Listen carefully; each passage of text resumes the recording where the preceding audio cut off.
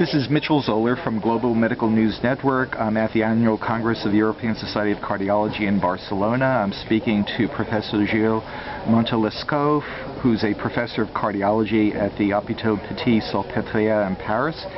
And he is presenting at this meeting a report from the GRACE Registry of Patients with Acute Coronary Syndrome, data collected from about 250 hospitals worldwide that looked at the outcome of about 1,800 patients who had unprotected left main coronary disease and had unstable acute coronary syndrome, including patients with shock and resuscitated cardiac arrest, and looking at the outcome of these very sick patients who got treated with various means of revascularization or no revascularization. So Dr.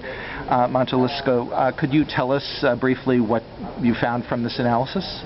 Yes, what we found from this larger database is that clearly unprotected left main coronary disease in patients presenting with an acute coronary syndrome is not a frequent situation, but it's not also a rare situation. It occurs in 4 to 5% of patients.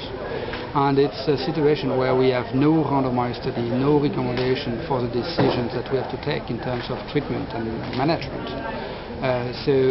What we have seen is that whatever we do, we are dealing with very sick patients, high mortality rates, 7.7% of deaths during the hospital phase, 14% at 6 months.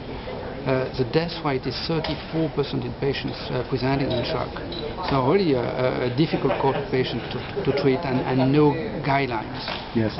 What we have seen is that along the past 8 years, we have seen more and more PCIs done to these patients.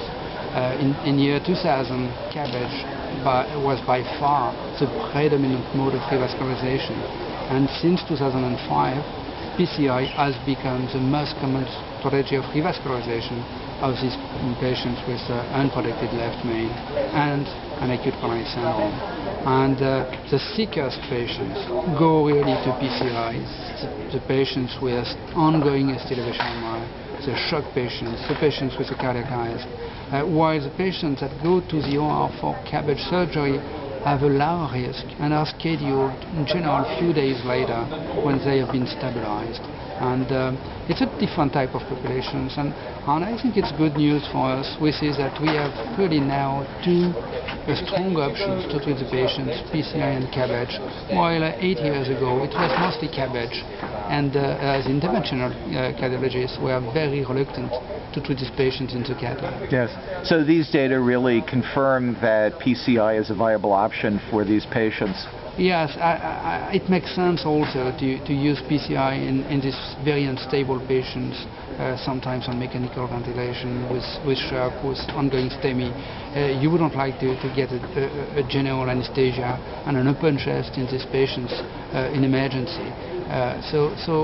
Now that we know how to deal technically with unprotected left main disease, we apply these techniques to the most acute patients, and the data are good.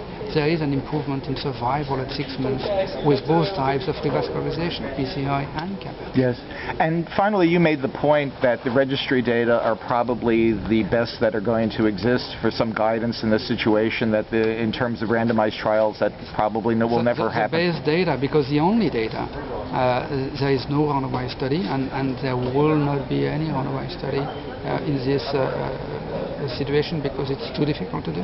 This is Mitchel Zoler from Global Medical News Network.